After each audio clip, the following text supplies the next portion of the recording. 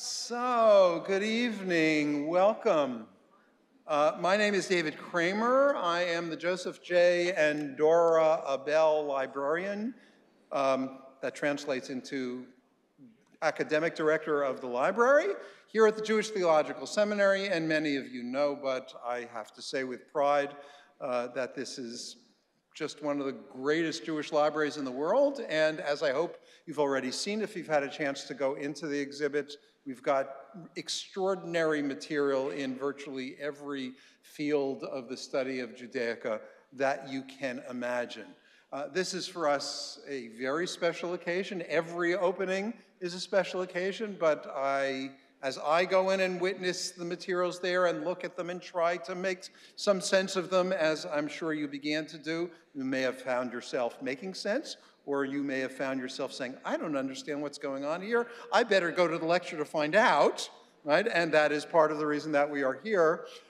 It is just an extraordinary assemblage of materials that you will be able to learn from and be inspired from, and hopefully with the insights of our guest curator, you will have a chance to go back in there after we're finished and say, oh, now I get it. And you'll be able to go out on the street and say, let me tell you something about Kabbalah, right? Because I'm sure you've been waiting to do that for a really long time. First of all, some thanks. These exhibits are not easy to do. We have got a limited staff, and we try to create exhibitions that are rich and deep and crucially educational.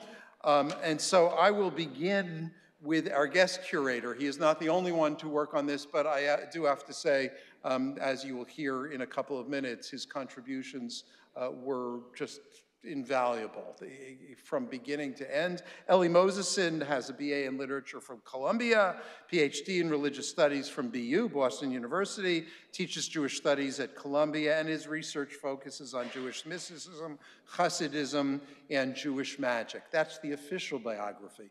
The unofficial biography, for purposes of this evening, is we have worked with guest curators before. One of the obligations and responsibilities of the guest curators is to help us write panels and labels.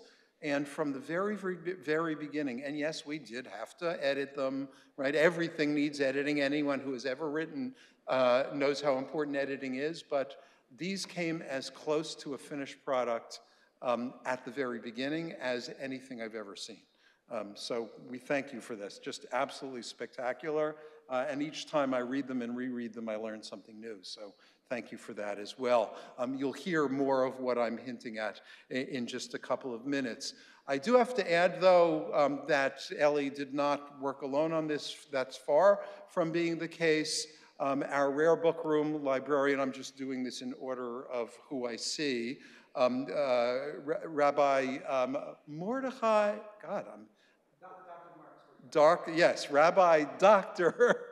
Mordechai, I'm blocking, I have this terrible, Marcus Mordechai Schwartz, thank you. I knew that as the official, but in points of pressure, I often forget, the details of names. Morty and I have known each other forever. I hope he'll forgive me for what I just did. Right? Slicha? Mechila? Okay, good. Morty was foundational to this in helping to imagine the exhibit in its contours and everything else, and was a senior member of the team that put this together from the very beginning. So Morty, thank you so much for everything you contributed. We're grateful. Sharon Mintz, hi Sharon. Sharon is our regular curator of exhibitions and of the art Jewish visual material collection at the library. She has been around doing exhibits for us for many, many years, both in the old library and the permutations of exhibits that happened then, in our new exhibits, each one of which has been fantastic. And if you appreciate the structure, the organization, the beauty that went into creating this, it's a very, very rich and beautiful space.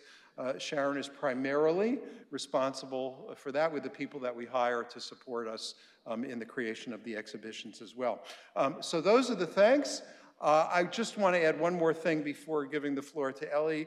This is difficult material, and one of the things that we wrestled with is introducing very esoteric material, very esoteric topic to people, some of whom might know, quite a bit about this, but many of whom, and this would certainly include some of you, know very little about it at all. I remember with pain but fulfillment my first exposure to material like this. I was a young PhD here at the Jewish Theological Seminary, and there was a conference on the Jewish family. One of the papers, which was going to be turned into a book. One of the papers that was given at the conference on the Jewish family was given by a world-renowned scholar by the name of Moshe Idel. Some of you will know that name. Idel was brilliant. Idel had all kinds of things to say that stretched my imagination in ways I could never have anticipated. The problem was there are two vocabularies I had to learn. Number one, he was a Hebrew speaker, so his writing in English, when I was editing this book for publication, his writing in English needed some work. But more difficult than that was the fact that he was using terminology and concepts that I had never before been introduced to, right? Theurgic Kabbalah, which I just couldn't believe, and I had to sit down and learn it. And I'm grateful for that experience because ever since I've been able to get into this material more and more and more. The more I learn, the more I appreciate it. The more I appreciate it, the more it becomes part of my Jewish life and Jewish imagination. I hope that you will have the same experience here tonight. And if you don't have enough time to get through all the details, we'll be open until 7:30, so after the lecture, you're welcome to go back in and look at the material, but come back again and bring a group if you find it interesting. Bring friends. We want to bring in as many people as we can. Elly, the floor is yours. Thank you.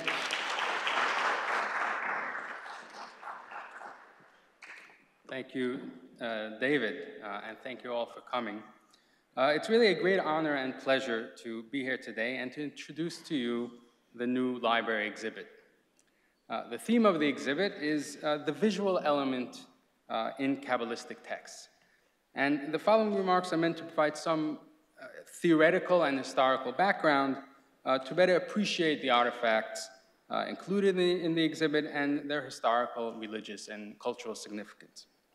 Now, I'll begin with a brief overview of the emergence of the Kabbalah and some of its main ideas, and then we'll look at a series of images and artifacts and explore some of the mystical, magical, and devotional meaning that they held in the various schools and traditions of the Kabbalah.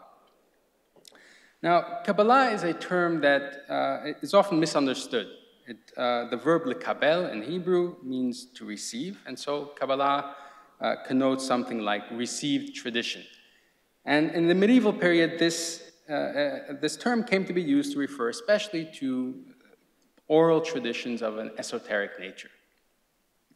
But what we refer to today as the Kabbalah is a mystical tradition that arose in Provence, in southern France, and in northern Spain in the 12th and 13th centuries. The Kabbalists claim that it's a tradition as old as Judaism itself, and it represents the true secret meaning of Judaism. But it's true that its roots has many roots in earlier periods, but it is very much it reflects the religious debates and concerns of Jews in the medieval period. It's very much a medieval phenomenon. In many ways, the Kabbalah can be understood as a response to the increasing cultural assimilation of Jews in Christian and Muslim lands, and especially to the spread of rationalism. Medieval rationalism presented a number of challenges to traditional Jewish belief and practice, but there were two aspects of the tradition that were particularly vulnerable to a rationalistic critique.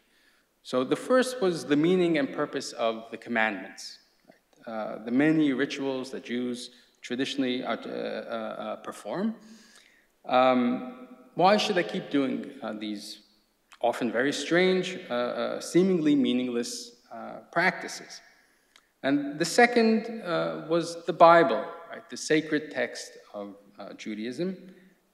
Many aspects of the biblical narrative seem problematic to philosophically minded readers, and the anthropomorphic conception of God presented, that's the idea of God presented in the Bible, was especially problematic for these rationalists because it clashed with prevailing philosophical views of God as transcendent, abstract, beyond all images and forms. Now, Jewish philosophers responded to these challenges by arguing that biblical narratives were allegories. They're allegories, the anthropomorphisms we apply to God are to be understood metaphorically. God doesn't have a body, so we have descriptions of God as having limbs or emotions. This should not be taken literally. They're simply metaphors for that are borrowed from human experience to make God more relatable to us.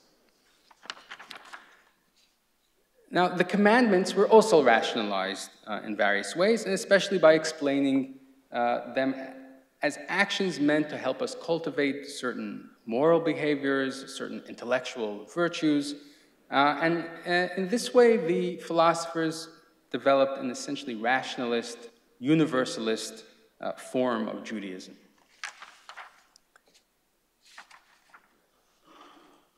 The Kabbalists, on the other hand, rejected this interpretation of Judaism, and they articulated a much more mystical and particularistic Judaism of their own. And so they accepted the philosophical notion of divine transcendence, God is beyond all form and images, but they nevertheless insisted that this transcendent God, they called Ein Sof, the infinite, this transcendent God, emanated from within itself, irradiated out of itself a series of human-like attributes through which it created the world and continued to interact with it. Now, the divine attributes that the Ein Sof, the infinite, emanated are 10 in number, the 10 sefirot. The term sefirah derives originally from the Sefer Yetzirah. This is an ancient work of cosmology, and there it simply means, it's the word for number. The verb, the spor, means to count, so sefirah there meant, referred to the mathematical principle underlying the structure of the cosmos. So it's a mathematical concept.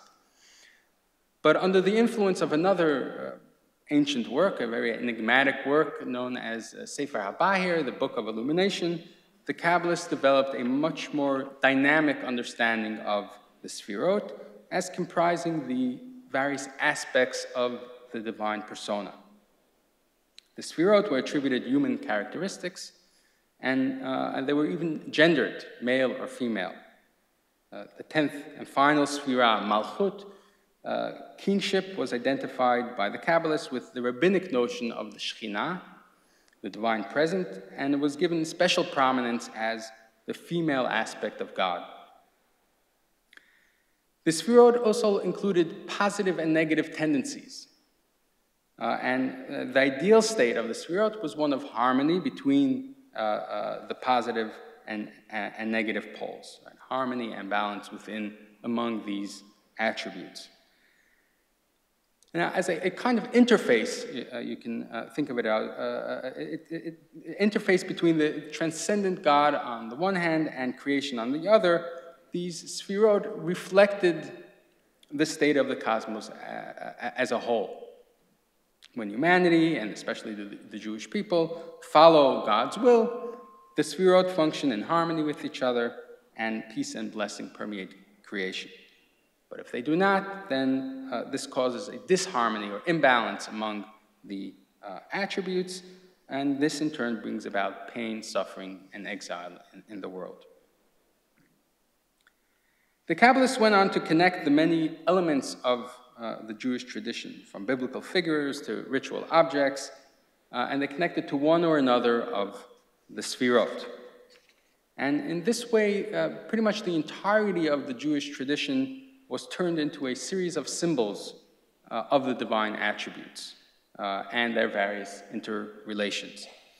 And with this system of the sefirot and all of their symbolic associations, the Kabbalists were able to develop new and creative responses to the rationalist challenges to traditional Jewish belief and practice. They explained the anthropomorphic depictions of God in the Bible and in rabbinic literature as referring to the divine attributes, the sefirot. Right? God in itself, the Ein Sof, doesn't have a body or any form, but when there's a reference to God's right hand in the Bible, it actually refers to the attribute of chesed, love, God's anger, to the attribute of gvura, of strength, and so on. And so the narratives of the Bible were interpreted not as allegories about moral or philosophical truths, the way the philosophers had done, but as a series of symbols describing the various states and interactions of the sefirot. And for the Kabbalists, the Bible itself became a kind of biography of this emanated divine persona.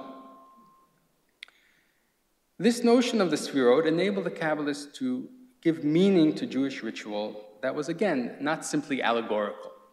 We don't perform them because they convey some positive message or help us cultivate certain virtuous behaviors. As the philosophers had claimed, religious ritual actually has a direct impact on the cosmos as a whole. It increases harmony among the sefirot and brings about blessings in the world. Now, one major advantage that the Kabbalists had over the philosophers when it comes to explaining Jewish ritual was that they were able to give explanations for even the most minute details of specific rituals. Right? And that was something the philosophers really struggled to do. Why exactly this number of times or these components? It doesn't lend itself to philosophical allegory very well. And it was especially this ability to give cosmic meaning to the endless minutiae of Jewish ritual practice that made the Kabbalah such a powerful and compelling interpretation of Judaism. And in fact, by the early modern period, it became the de facto meaning of Judaism for Jews across the world. The purpose of Jewish ritual was to bring about harmony in the Godhead, and the Bible and other traditional texts contain the coded instructions for accomplishing this goal.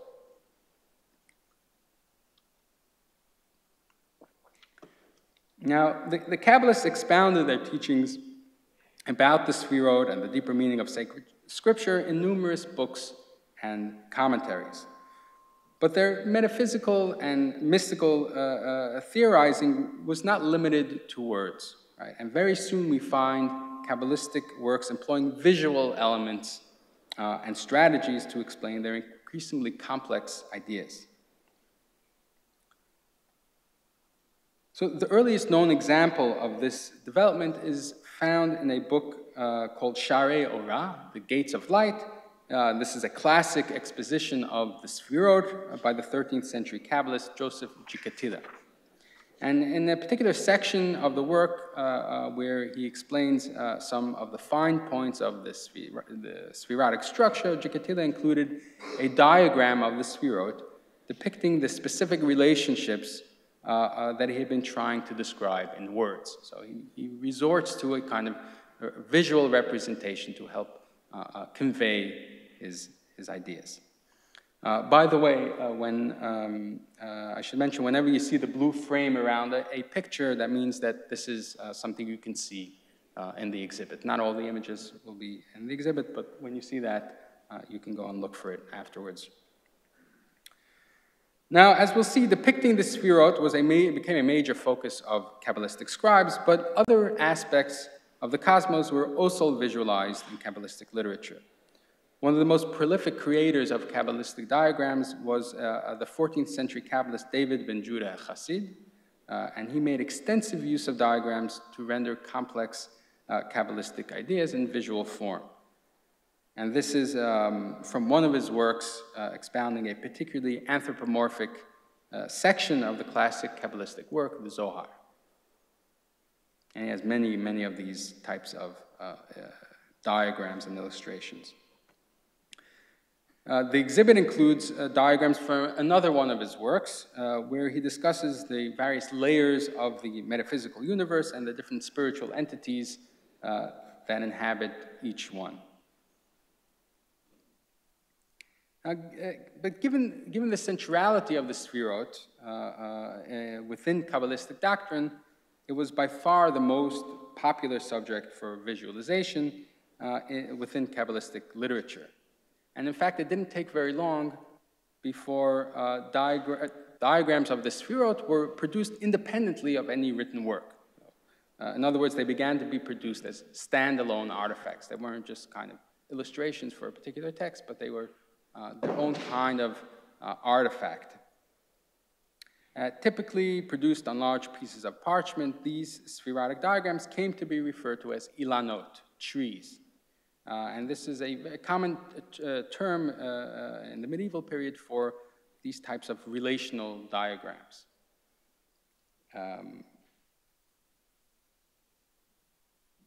Now, the ilanot were probably first designed to help Kabbalists visualize their abstract ideas about the divine form, but they eventually came to be used in mystical contemplation and, as we'll see, even as magical amulets. Now, the diagrams of the sefirot were directly patterned on the form of the human body, going from head to toe, and they reflect the Kabbalists' clear anthropomorphic conception of the divine. The upper three sefirot represent the head and brains. Then you have the right and left arms, chesed and gvura, if you can read the Hebrew. Then the torso in the middle, and then the right and left legs, and finally the male and female genitalia. Now, while most ilanot, like this one, was generally abstract enough not to offend traditional Jewish sensitivities about depicting God in natural form, some scribes did at times incorporate more or less clearly human features into their diagrams. And you can see here on the same page another small diagram of the sefirot. The sefirot here are mapped onto the form of a human face. Over time, the doctrines of the Kabbalah grew more and more complex, and the ilanot became more and more elaborate to keep up with these new developments. And they often went beyond the mere depiction of the sefirot and incorporated a broad range of textual and visual material. Now, such elaborate ilanot are neither books, right, and they're not simply diagrams either. They're what scholars call iconotexts. They're a kind of hybrid artifact in which the visual element is as central to the overall meaning as the textual element.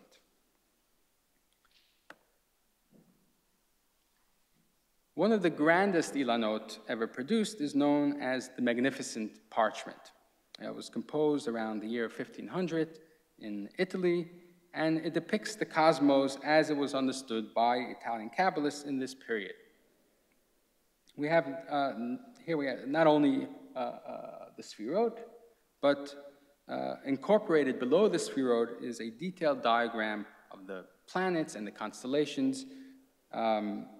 The Ilan also contains illustrations of mystical themes and scenes from the Bible and rabbinic literature, as well as a large selection of citations from across the broad spectrum of Kabbalistic literature.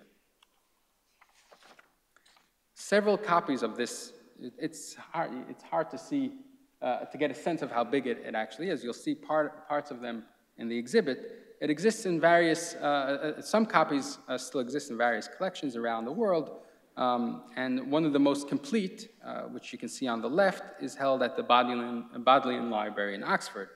But quite a few of them survive only in fragments. And at the exhibition, we have two such fragments, actually from two different copies of the Magnificent Parchment, one containing the top third of the Ilan and the other the bottom third of the Ilan.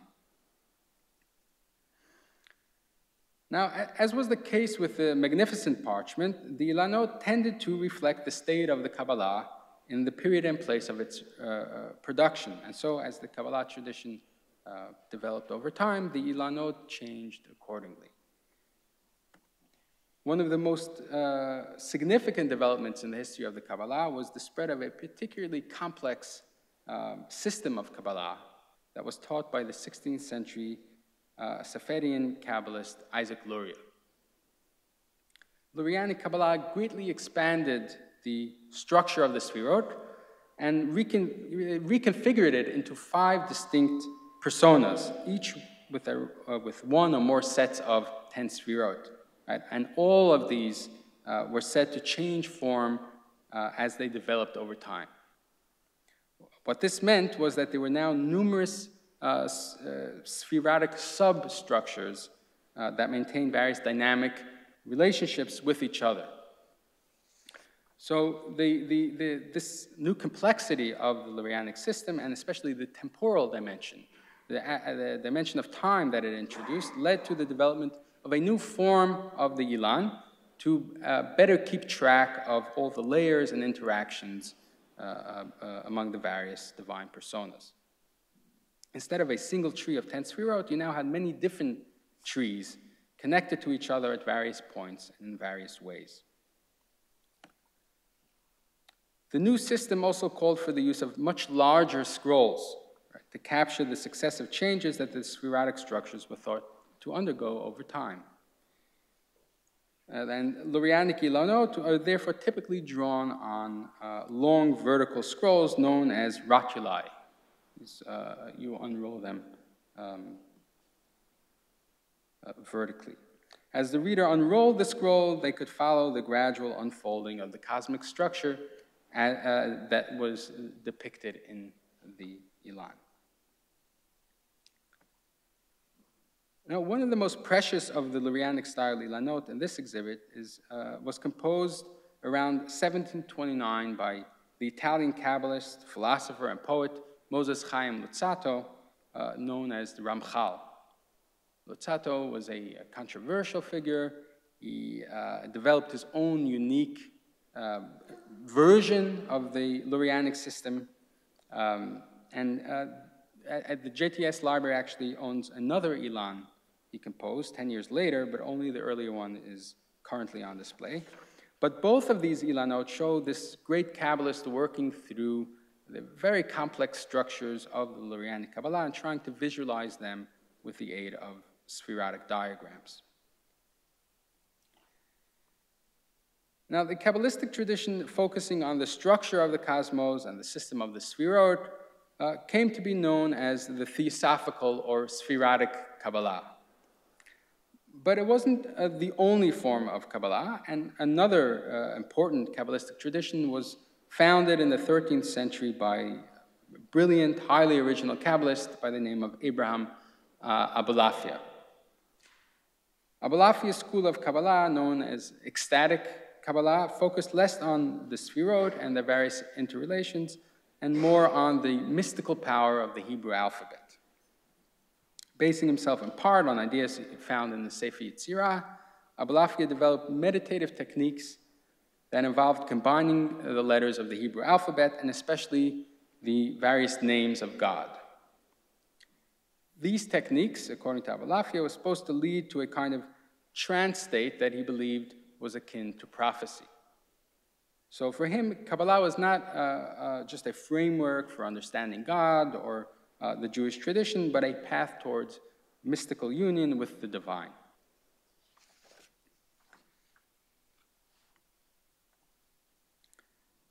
Here you can see a section of one of his mystical guidebooks, Chaye Olam Haba, one of his most famous works, The Life of the Future World, where he employs circular diagrams as part of his his techniques of letter combination. In this work, one of three commentaries he wrote to the Sefer Yetzirah, he uses a particular spatial layout to visually demonstrate some of the mystical properties of the Hebrew alphabet. But even the Theosophical Kabbalists took a deep interest in the Hebrew alphabet, and especially the names of God, and these came to play a central role in Kabbalistic prayer. The various names of God found in the Bible functioned as symbols for the sefirot, and the worshiper was supposed to meditate on these names and various combinations of these names as they recited their prayers. It was believed that visualizing the names and unifying them in one's mind brought about parallel unifications among the sefirot. These intentions, known as kavanot, were often quite elaborate, and the Kabbalists composed special prayer books containing charts of the various names to be meditated upon at every point in the liturgy. The prayer book seen here was the first to be printed with the particularly elaborate kavanot of the Lurianic Kabbalah. And these pages here contain just a portion of the special intentions that are supposed to accompany the recitation of the bedtime Shema.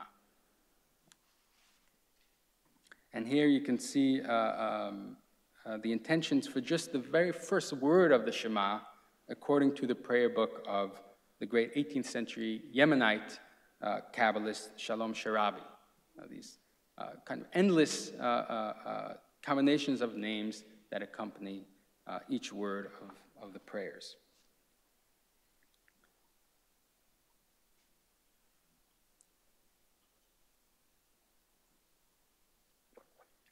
Now, another important sub-tradition of the Kabbalah is what is known as Christian Kabbalah.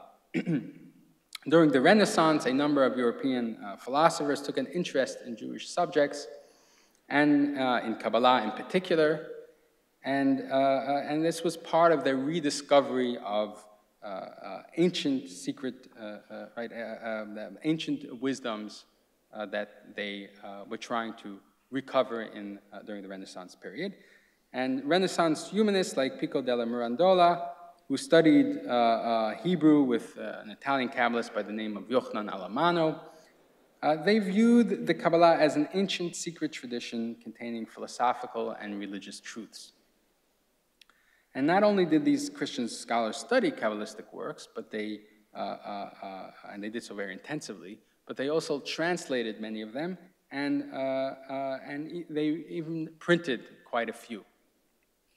In fact, the very earliest printed work of Kabbalah was the book Portea Lucis, which is a Latin translation of Sharei Orah, the work by Joseph Gicatilla we mentioned before. And this was a Latin translation of this earlier Kabbalistic work, and it was the first book containing a work of Kabbalah to ever be printed. And this work was printed in 1516. It also contains the first diagrams of the sefirot ever printed as well. This really fascinating text and a really pioneering text in the history of Kabbalah. One of the most important Christian Kabbalists was Christian Knorr van Rosenroth, who published a large, enormous collection of Kabbalistic works under the title Kabbalah Denudata, the Kabbalah Unveiled. And here you can see on the left the frontispiece of this collection. It presents an elaborate allegory in which the Kabbalah is personified as a beautiful maiden entering the chambers of secret knowledge as she gazes up at the 10 sefirot embedded in the sphere of the sun. Now, this compilation is especially interesting because it's the first to include extensive material from the new Lurianic school of Kabbalah. Not only does it include translations of Lurianic texts, but it also includes the very first printed examples of the very elaborate Lurianic Ilanot that we saw before. You can see some of that on the right.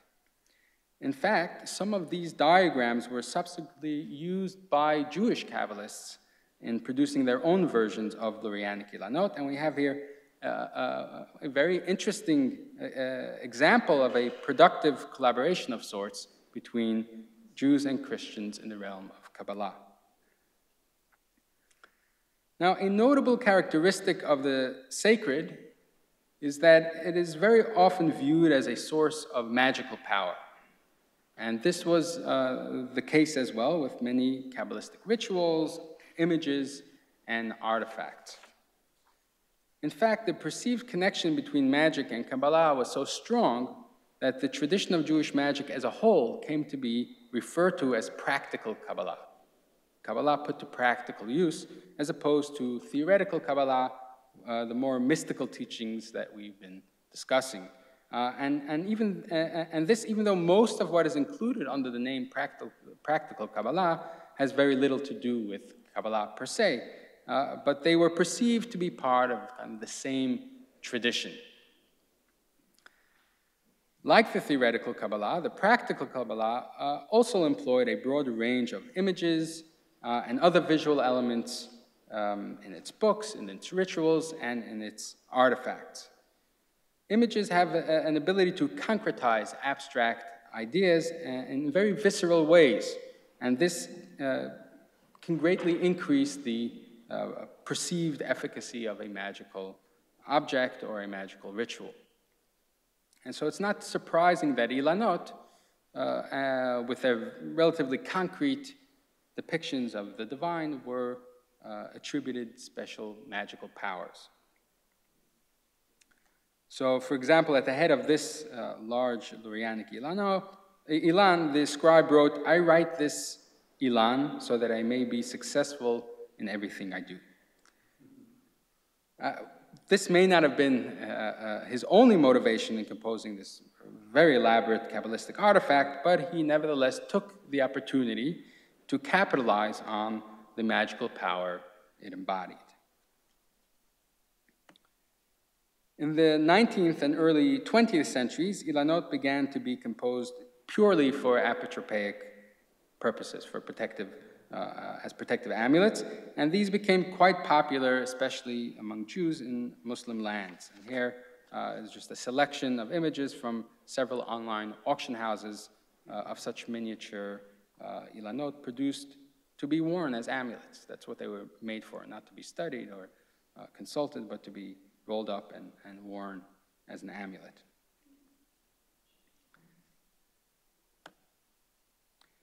Jewish magic also drew extensively on the powers of both angels and demons, and such beings were often rendered visually in order to invoke and manifest their power.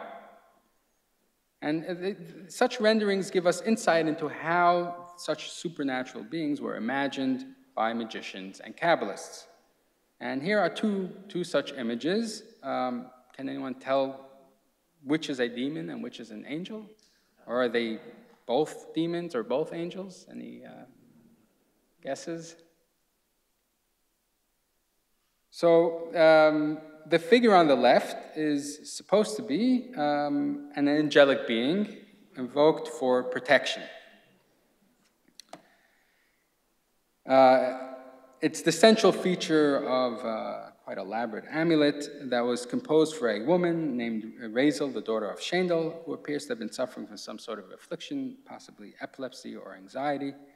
And we have several examples of this figure are known from various amulets and magical books, like the one on the right, which is from a magical collection, where the angelic entity, if you look closely, is depicted holding two magic swords in its hands as well, so further increasing their protection.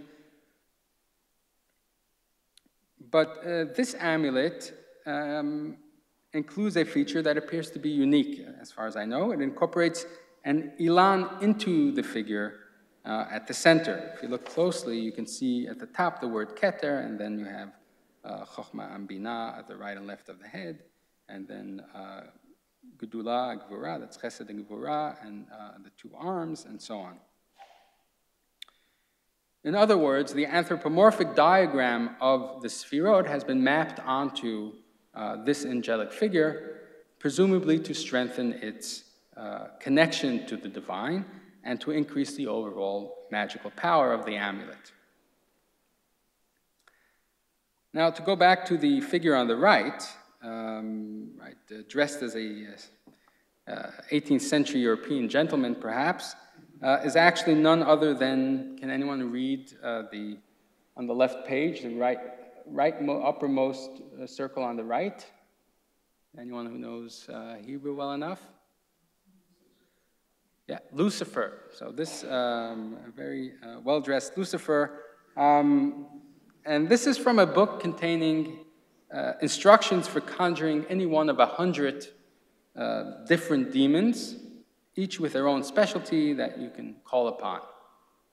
So, for example, this one goes by the name of Lyridon and can literally make money grow on trees. And we have in the exhibit, it's open to a different page, and you can try to decipher what its specialty is. Now, this work is part of a very rich and complex form of magic that combined elements from Muslim, Christian, and Jewish magical traditions. Figures and diagrams are a major feature of Jewish magical literature and one of the most important magical collections under the title Raziel HaMalach, the angel Raziel. It contains quite a few such images, including what is probably the most famous image in all of Jewish magic. You may have seen this before in some place or in some form. This is an extremely popular amulet for protecting a newborn child from the child-killing demoness Lilith. According to ancient Jewish legends, Lilith was Adam's first wife, but she rebelled against him and became the mortal enemy of all his descendants. And this particular amulet is based on a mythical tale that recounts how 3 angels named Sanoi, Sansonoi, and Smangof were sent to stop Lilith, and she promised that whenever she hears their names or sees their images drawn, she will refrain from harming the newborn child. In this printed version, you actually have 2 different drawings of the 3 angels side by side. Neither of them are exactly, I think, what we would imagine an angel to look like, but there you have it. This amulet was frequently printed separately as a broadside to be hung up in the home of a newborn, and it's still used for this purpose in some Jewish communities to this day. Another very popular image attributed both deep Kabbalistic meaning and magical power was the transcription of Psalm 67 in the form of a menorah. And this beautiful example, composed by hand, was inserted into a early 19th century, into a prayer book, a printed prayer book by the early 19th century Italian Kabbalist Abraham Reggio.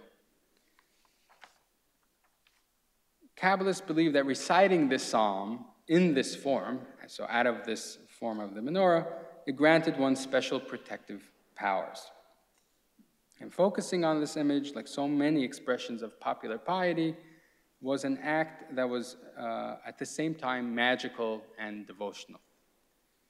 And we mentioned earlier the practice of contemplating the names of God and the various combinations of the names of God. And this was done during prayer, but like the menorah, names of God were also attributed great magical power. And for example, here on the left, you have a series of divine names, and it's recommended that it be meditated upon in the event of communal danger. So if the community is going through is under some threat, you are supposed to meditate on these combinations of God's name.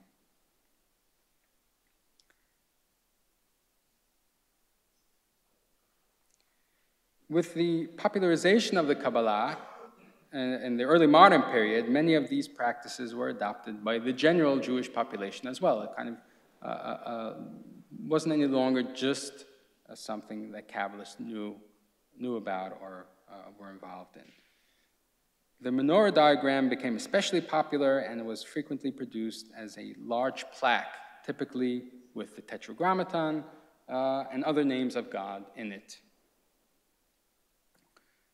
And here we have a beautiful woodcut on the left, a woodcut plaque from 18th century Salonika, and another hand-drawn one from 19th century Italy. Both very beautiful plaques. And these plaques are known as shivitis. And that gets its name from the verse from Psalm 16, I have placed the Lord before me at all times. And these were often hung up in synagogues to increase a sense of divine presence. And here you can see in this synagogue, this is in a Hasidic Bobiv Hasidic synagogue in Brooklyn. You have an enormous shiviti, essentially built into and across the entire eastern wall. Now, shivitis were also hung up in the home as a protective amulet, which is yet another example of the kind of dual magical and devotional function of many Kabbalistic images. So as we've seen, images were a central feature of the Kabbalah throughout its long and rich history. Kabbalists embraced a deeply anthropomorphic conception of the divine, and they employed images as a way to elucidate, to contemplate, to interact with, and to manifest the divine presence in their lives. Some of the artifacts we looked at functioned as intellectual tools to help scholars make sense of Kabbalistic doctrine or to keep track of complex mystical intentions, but they also often served ordinary people as objects of devotion or sources of magical power. With the popularization of Kabbalah, many of the visual elements of this tradition became a part of the general heritage of Jewish culture, and where they continue to develop and take on new meanings to this day. So I invite you to explore some of these wonderful artifacts in person in the exhibit, and I hope you enjoy them as much as I have. Thank you.